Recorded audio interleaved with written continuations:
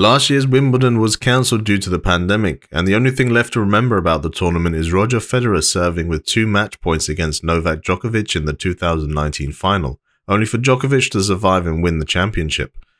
Tennis's future in a pandemic-affected world remains in doubt, even if the return of Wimbledon is a joyful occurrence. For more live updates, visit our website literalpost.com and get access to news of all kinds.